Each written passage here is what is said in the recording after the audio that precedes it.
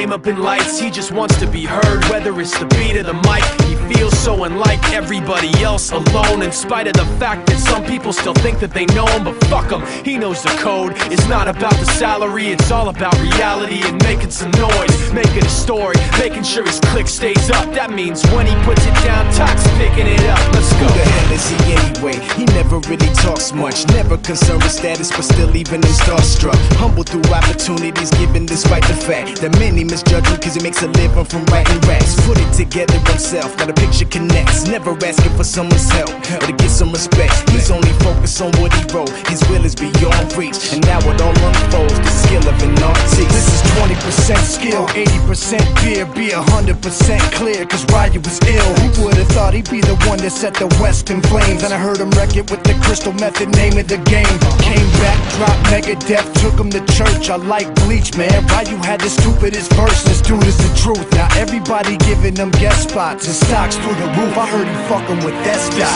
This is 10% luck, 20%